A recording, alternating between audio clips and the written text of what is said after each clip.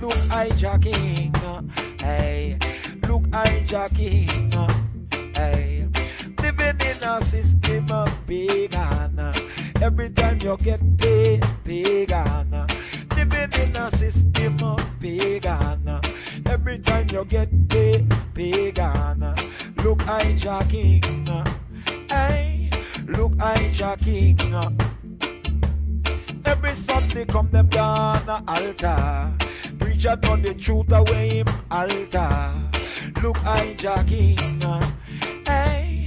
Look hijacking, hey. Alvin Brown Beats. Fire, fire, fire, fire.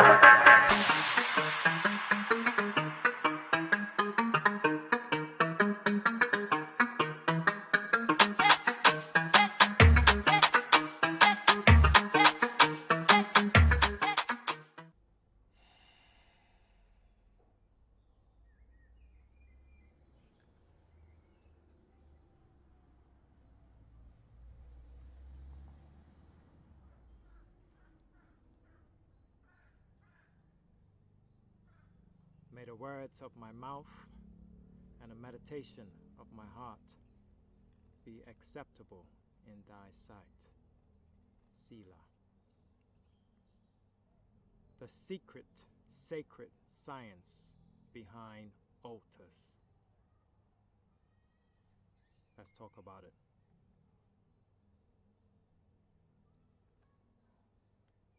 So greetings, family. We're going to talk about altars today. You would have heard some music early on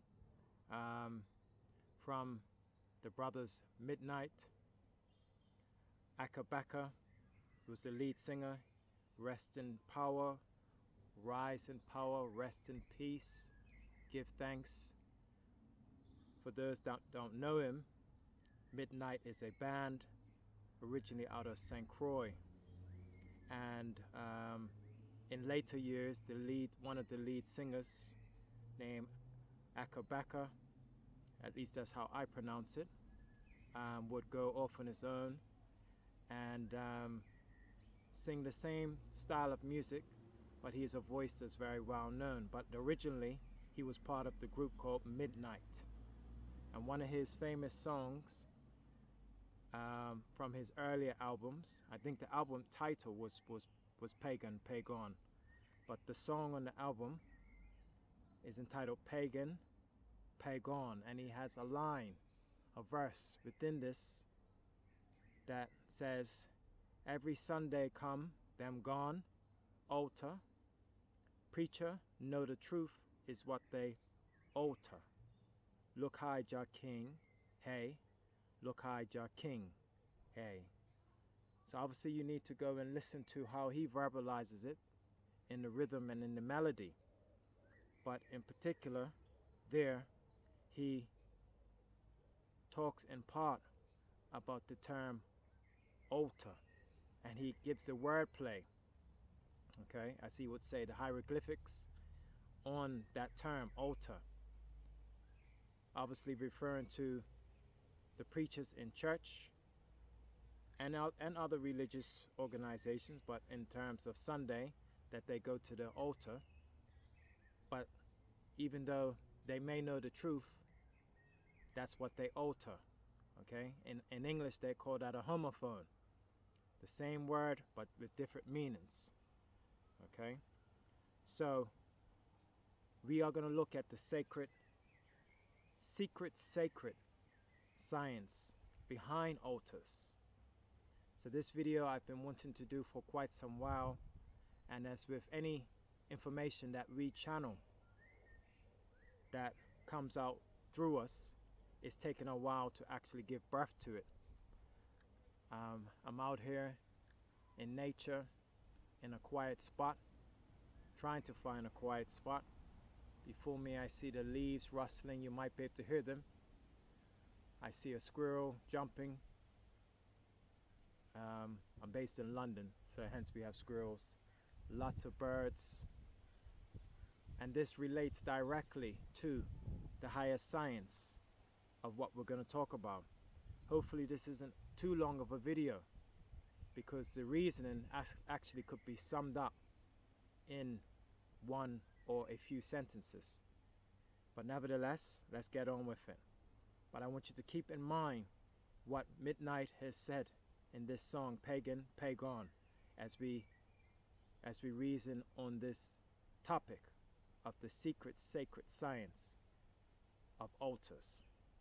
So, as we know, you may know from your own common knowledge that an altar, A-L-T-A-R, is something, an object that has been used across religions, across cultures, from ancient history.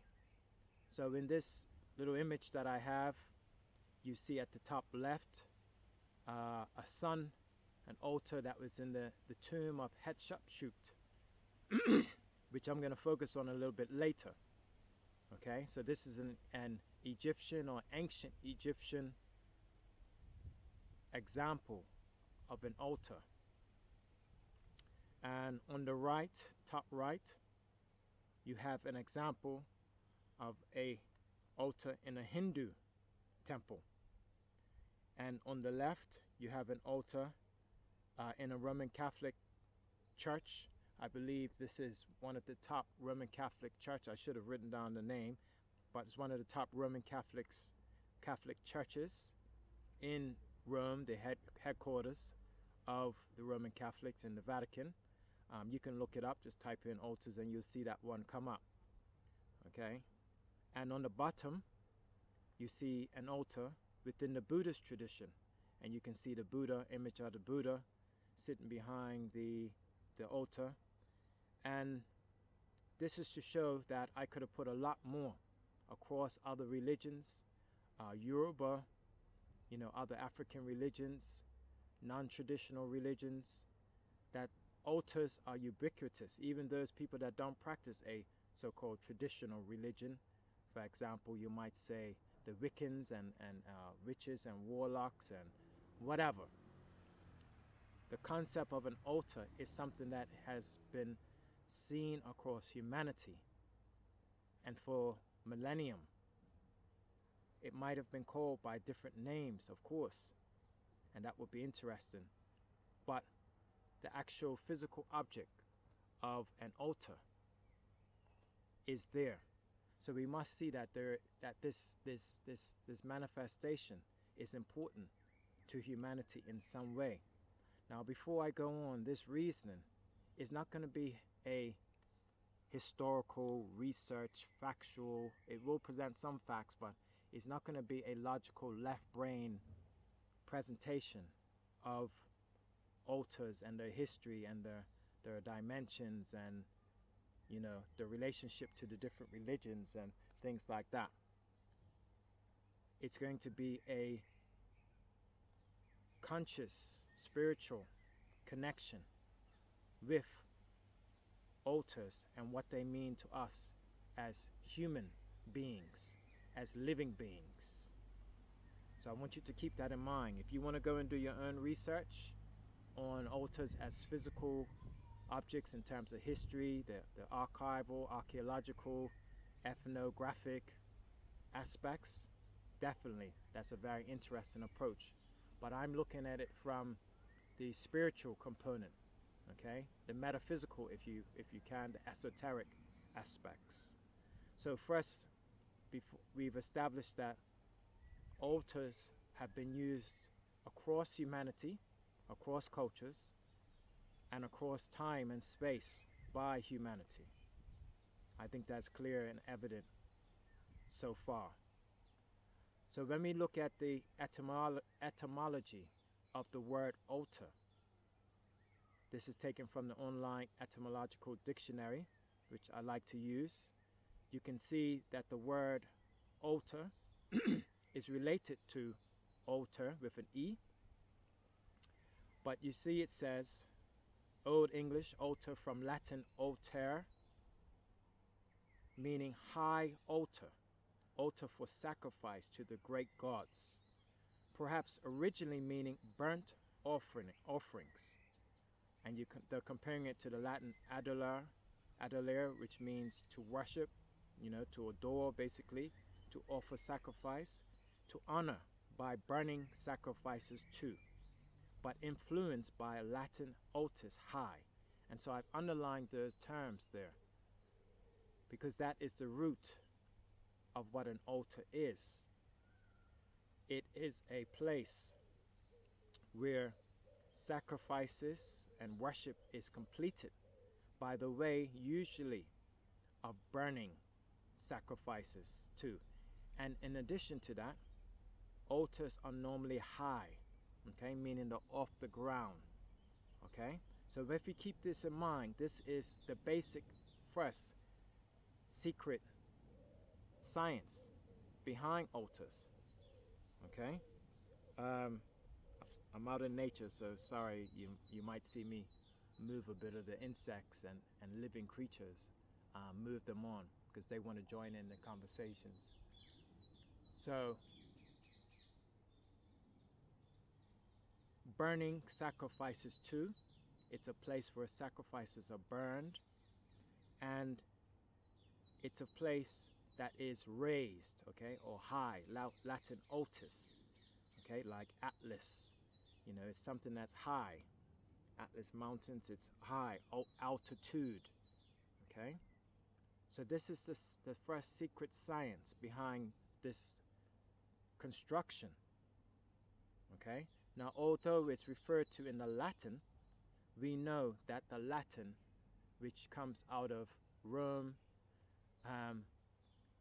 that their root is Greek, and the root of the Greeks is Egyptian. So we probably could trace that back if we were to do that type of research that I spoke about earlier to the other languages that gave rise to this, okay? But for this purpose, we can clearly see that there is a commonality of the altars that I showed earlier. If I flick back, that we can see that for the Hindu altar, the Buddhist altar, and the Roman Catholic altar, that we know, most of us, from common knowledge, that sacrifices are made at those places. They're places where people come to worship, and normally in today's world, the sacrifices form the burnt offering such as incense, and that is common between the Hindu, the Buddhist, and the Roman Catholic, where they will burn incense, as well as obviously in the Orthodox churches and other churches. That's candles will be used. As we know, within African traditional religion, people will burn candles or fires at the altars, okay? And including in the Egyptian example, ancient Egyptian example, which we're going to look at more in detail a little bit later, this concept of burning and offering is important and critical to the formation of an altar. The second part of the definition we saw was something that's raised. And in each example here, you can see within the Egyptian, the Catholic, the Hindu, the Buddhist, all of them are raised off the ground, okay? So we're taking that on board as the secret science behind altars. We haven't talked about the sacred yet, but the secret science behind altars is to have a raised platform where burned sacrifices are made, okay? And we will look a bit deeper. The sacred side, of course, relates to the burning of sacrifices, but what makes an altar sacred before you even want to burn a sacrifice there? That's something we need to explore a little bit later. So we talked about the secret science, but we're going to talk a little bit later about the sacred aspect as well. So if you look here, I made this little drawing, okay, just a rudimentary drawing on my computer of an example of an altar, and I just put various objects on it that you might find in an altar. I put a gong or some liquid, whether it's water, a crystal of some sort, a plant, 2 plants, living things, and a candle. Okay, just little things. If I was designing an altar, I might have those things on my altar, different things that represent the four basic elements: water, air, fire, and earth. Water being in the liquid, fire being the candle, earth being the plants and the crystal, okay, and air, of course, as well, with the candle as well. So this is a typical altar. But more importantly, in terms of what is on the altar, because that will change according to the cultures, is the geometric, the geo-spiritual design of the altar. And you can see that I've put some lines going through to show the different dimensions. The first dimension will be from left to right, what we call in mathematics the x-axis, okay? That might represent length. The second dimension will be from top to bottom, and that will represent the y-axis, and that will represent height, okay? And then going diagonally, I'm not that great of an artist or computer, but you can see almost a three-dimensional aspect been given to this altar, this table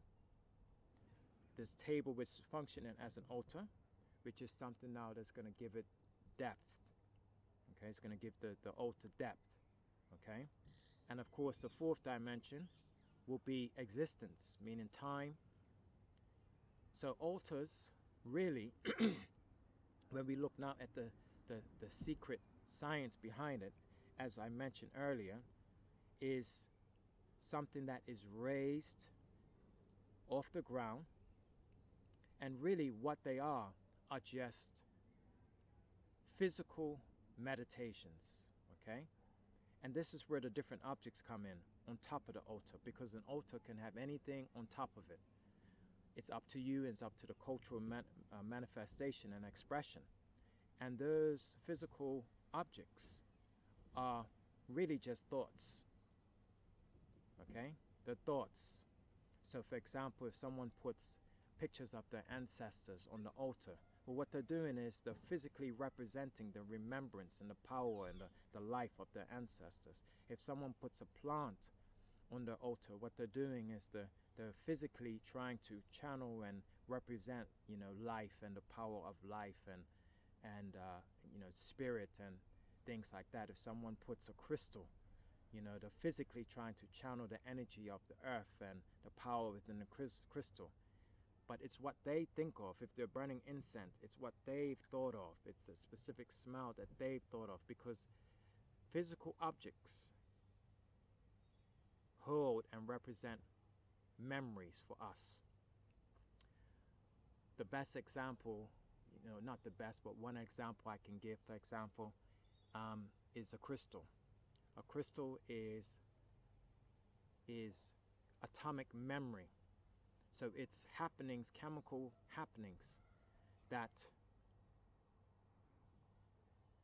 come about, and in the process of coming about, form crystalline structures which are encapsulated and caught as memories in their structure, because no two crystals are alike, yeah, depending on the environmental conditions and the chemical composition.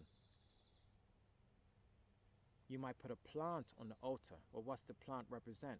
It represents whatever you're feeding it, whatever's in the atmosphere, whatever light it's gotten. It's a memory of a happening, okay, of a physical happening.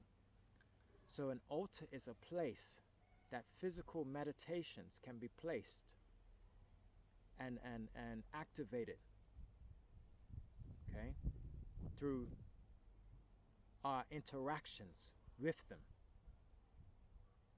Okay, that's what they are. So, and you raise them up, because we're saying that being on high is very important to the secret science behind altars. Okay, the secret science behind altars is that you raise them up. And so you put these physical meditations, these objects, thoughts, perceptions, these realities and memories on a raised platform, okay, in order to honor them. That's what you're doing. You're raising them up in order to honor them. The same way you will see in some traditions, you know, in African traditions, you know, in the Lion King, when the baby cub was born, Simba, they raised him up to the sun, to the heavens, to the ancestors. And so that's what you're doing. You're raising up these physical manifestations, okay? So sacred now. Where does the sacred aspect come in? Okay?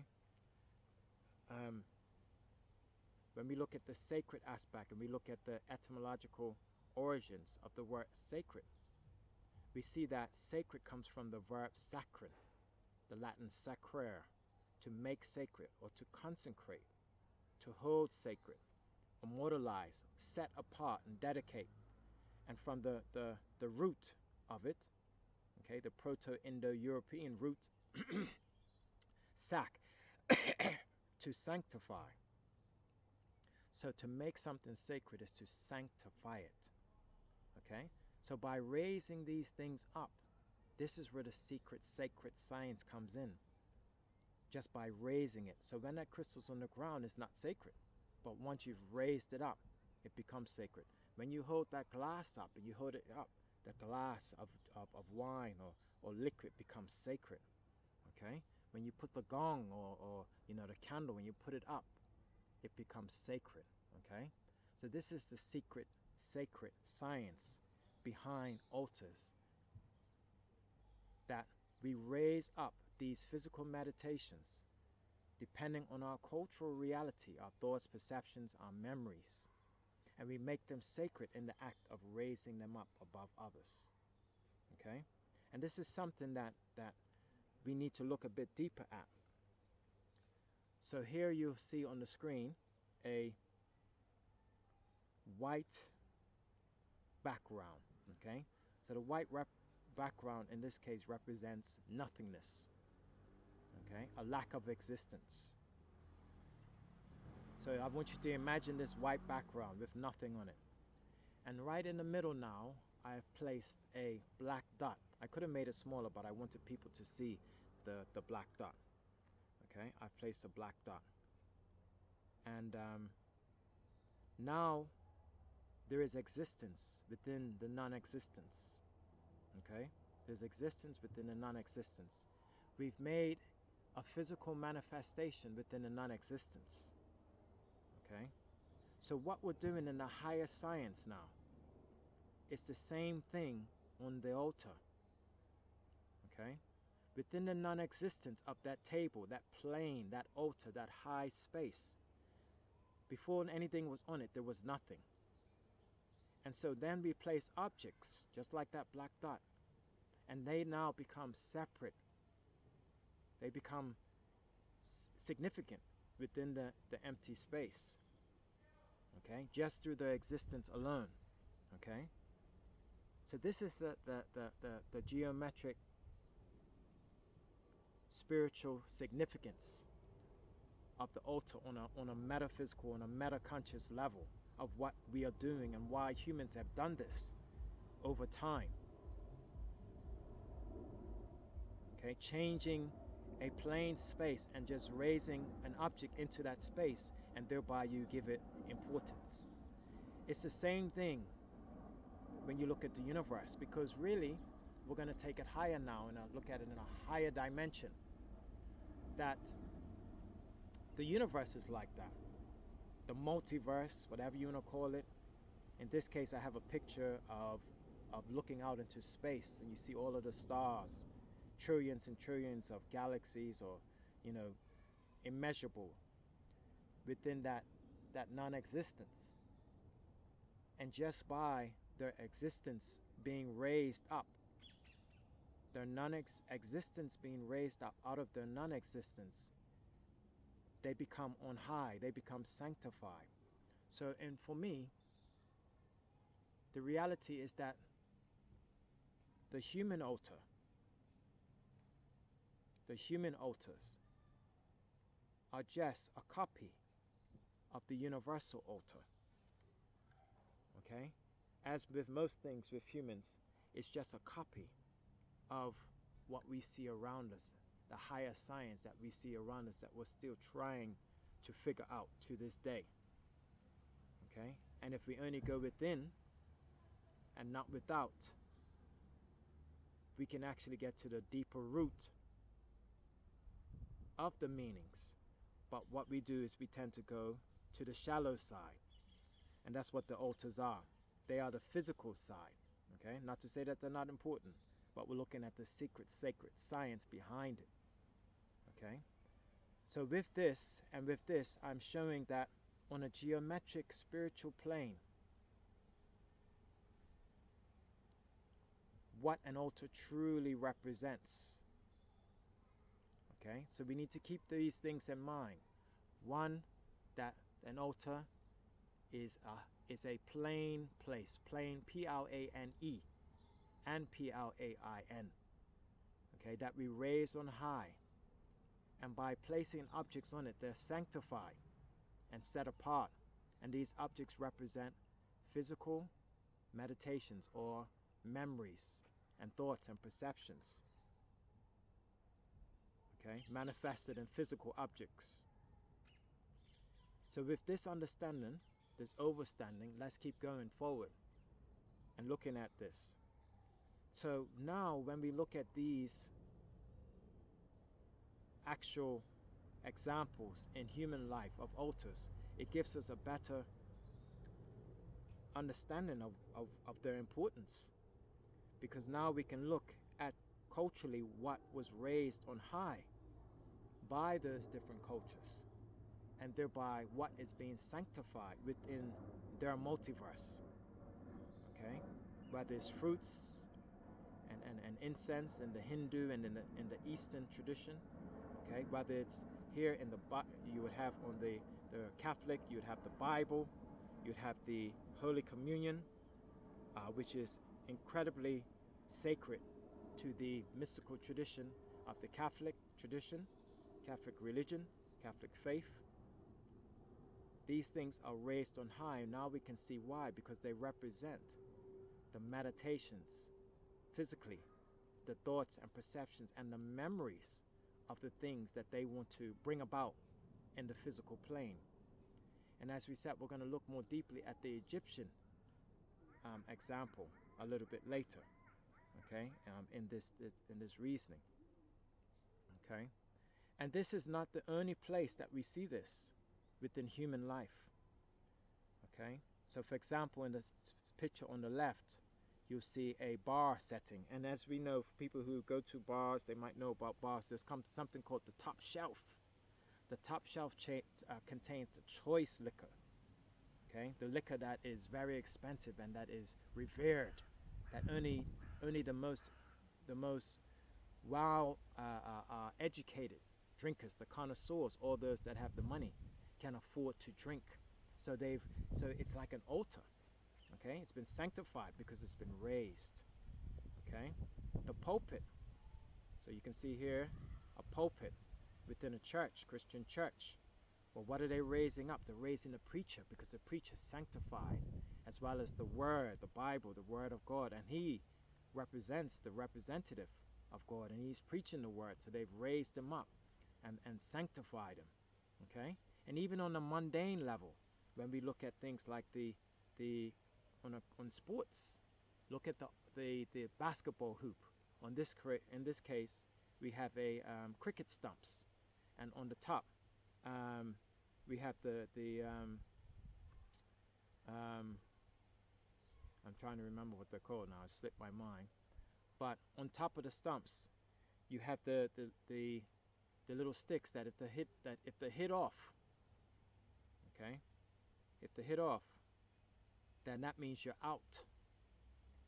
Okay, so they're raised up off of the ground. You can even look, and it's a trinity. Okay, 3 stumps. Okay, and they're raised up off of the ground. That if the bales, that's what they're called, the bales.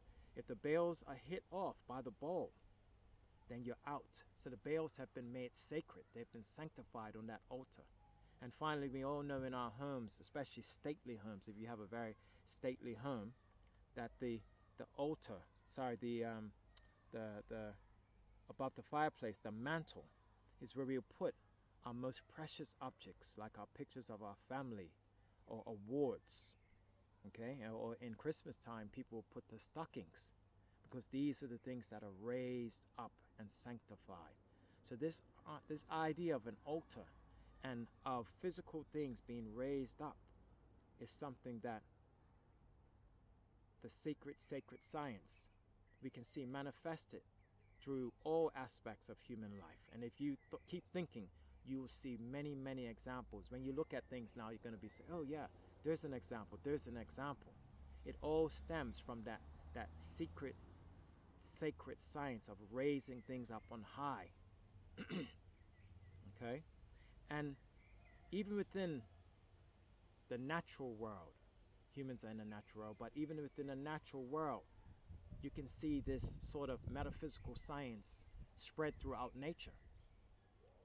Okay? So for example, the bowerbird, he will build, the male bowerbird will build a nest. But it's not a nest for the female to really lay her eggs in. It's a nest to attract. It's a lair, a sort of area, okay, to attract the female, and he decorates it with different objects, very colorful objects, okay. And it's not the only creature that does this, but in a sense, they're using that physical plane, and they're bringing objects into it to make it a sacred space, a special place, in this case for the mate, because the mate, obviously, the transition of new life for the animal kingdom is the most important act, the most important act, the most sacred act is the transition of new life. And so this altar has been made to attract the mate. So what I'm trying to show is that this secret sacred science has spread out into many aspects of not only human life, but in our universal life, even to the universe itself. Okay? To the universe itself and the divine intelligence that we see that exists.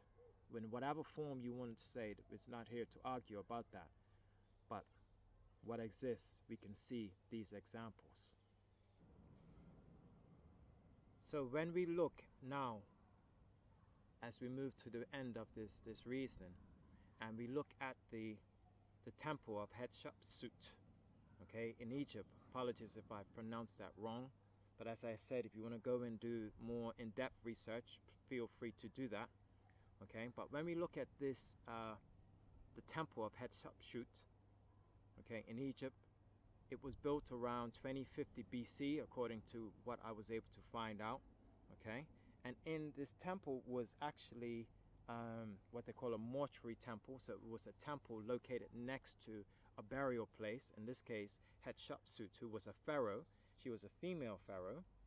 Okay, it was built on the site of an existing mortuary temple, and she kind of modeled that.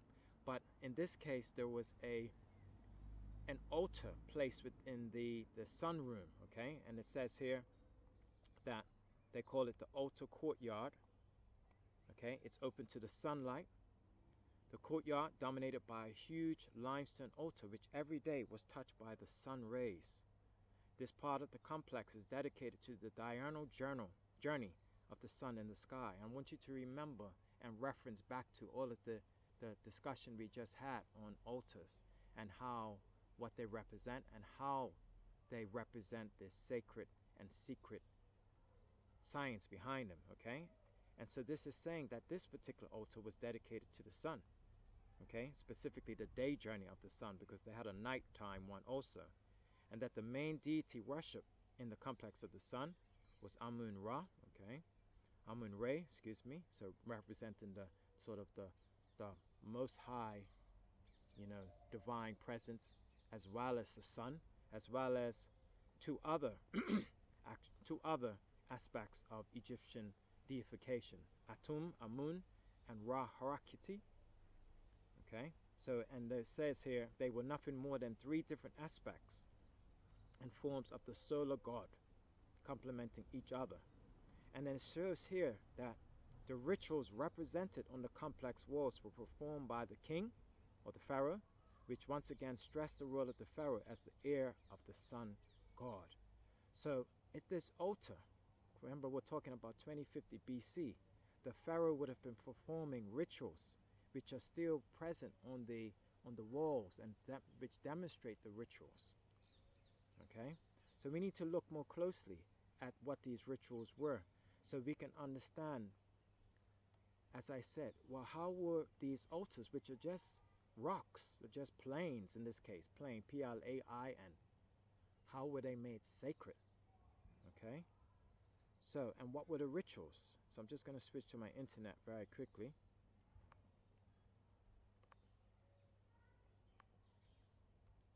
So it says here, what were the daily offering rituals? And this is from UCL, okay, so very reputable site of Egyptologists who would have gone and studied. And it says in ancient Egypt, every day in every temple, specially designated persons performed a ritual focused on making offerings of food, drink, clothing, and ointment to a divine being, okay, made accessible in the form of images. So here you can see again that the origin of the word altar meant to make offerings, in that case burnt offerings. And here you can see that they have evidence that these same things were being done. Okay, and if you look down the bottom here, it says what type of offerings, where it says it began with the burning of incense before going to the shrine. And here's an incense burner. Okay, then the sealed shrine is then opened by breaking the seal and untying the cord around the doorknobs. Excuse me. And then it says the person conducting the ritual bows in front of the image of the deity with two main gestures, kissing the ground, raising arms while singing hymns. Okay, and then again it says offerings of incense and scented oil are made. Okay, and then it goes into more in detail, but you can see that these altars, that they were made sacred through these rituals of burning offerings. And what were these offerings? They were objects of different memories, of different physical manifestations. In this case, it was the offerings of incense and scented oils. Okay, and so that's how they were made sacred. So when we look a bit deeper, it talks about this opening up the mouth ritual, one of the opening up the mouth rituals. And here I'm just going to skim through. It says, in the ritual, specially designated person used special ritual tools to touch the mouth and eyes of the image to enable a spirit to receive food and drink, to breathe and to see. The ritual illustrates a concept of sculpture as birth, and this is what we're talking about. How do you bring the physical to life? How does this altar become sacred? This concept also finds expression in the Egyptian language. In its vocabulary for sculpture, the fashioning of the image is giving birth. Okay? And then the special ritual implements for consecration here says that the offerings would have involved an outpouring of blood that invokes implicitly the blood of childbirth and of life. Okay? So we're talking about how these things were made sacred, how these altars are made sacred. And so some things are common through all of this. Okay?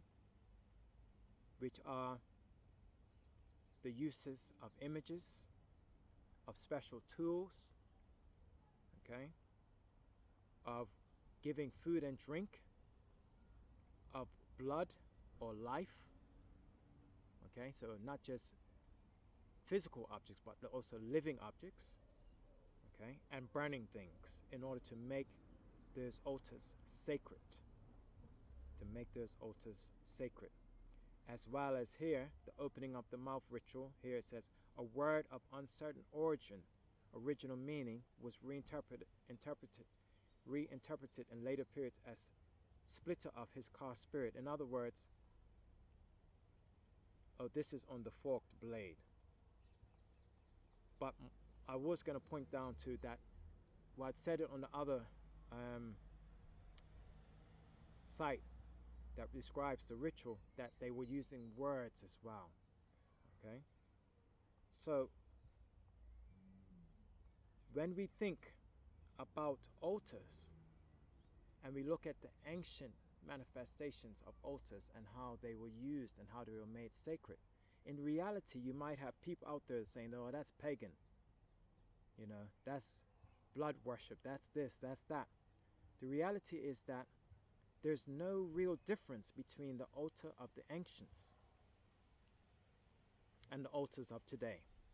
You have the burning offerings, you have the sacrifices being made, you have the uttering of sacred words, and you have them being raised on high.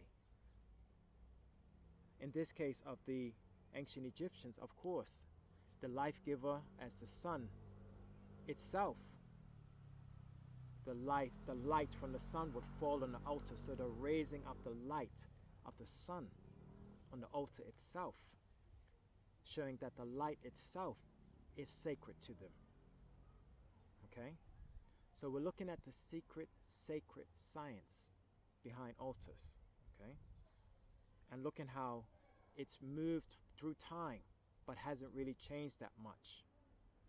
So if this is something you wanted to use and manifest, there's no real, specific secret behind it in reality. And that's what I talk about in my last slide. And now we're going to take it a bit higher now, okay, and a bit deeper. Because the root of an altar is to raise high. And to make it sacred, as we said, we need to set things apart. And previously, what did people use? They would use the burning of offerings. They might use sacred words. Okay?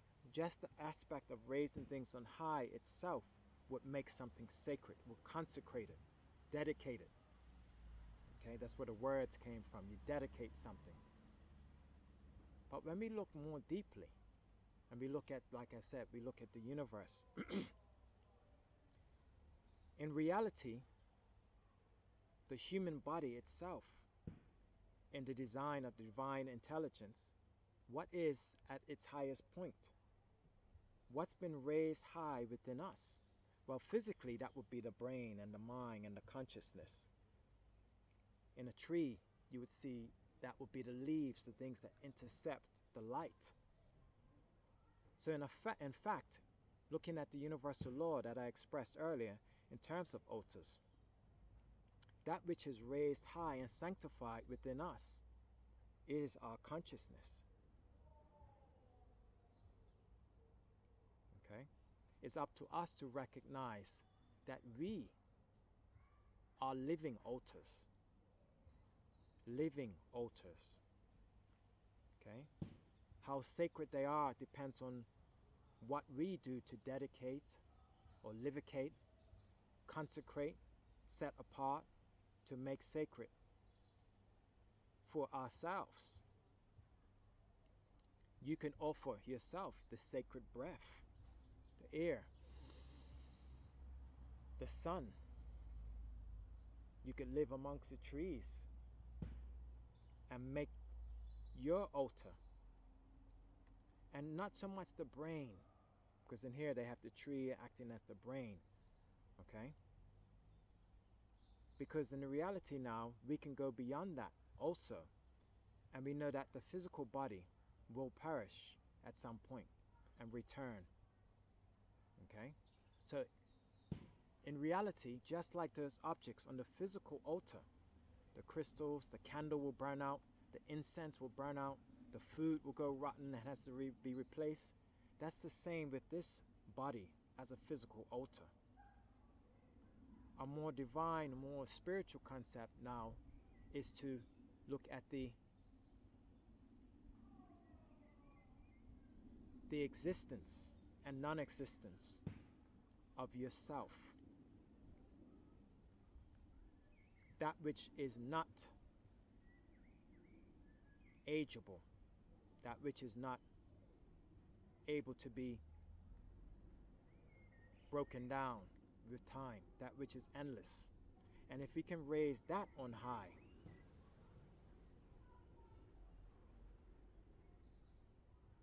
that oneness that has existed from the beginning, as we said, on that plane, because without that plane, that white plane, meaning that nothingness, you can call it all white or you can call it all black. It doesn't matter. Without that, there is nothing that could be put on top of that. So it's that essence that really is what we need to hold as sacred. Okay? And this really is the secret, sacred science. Is that of altars, is that the reality is that an altar has power because we give it power. Out of respect, of course,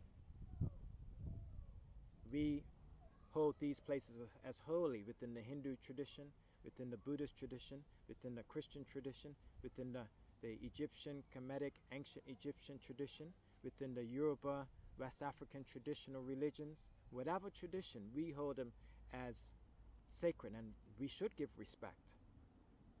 Okay? Because as above, so below. But ultimately, we need to understand that they hold no power over us. We give them the power. And the ultimate power comes from raising your eternal consciousness and sanctifying that and raising that up and making offerings to that. And once you're able to do that, and I'm not here evangelizing because it's work, of course, that we're all trying to do.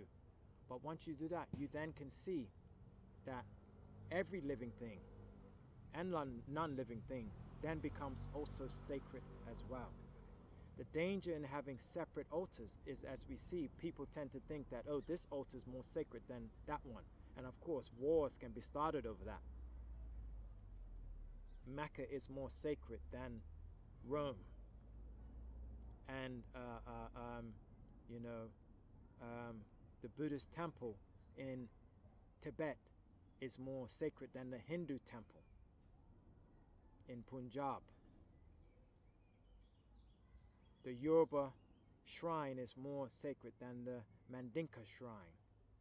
And all of these comparisons. When in reality, it's humans that give them the power. And if we're able to see beyond that and see where the true altar is, the true high altar, as it says, the true high altar is within the universal consciousness, within all things, then really we can ascend to a higher way of thinking. Give thanks. I'm David Roots. Love.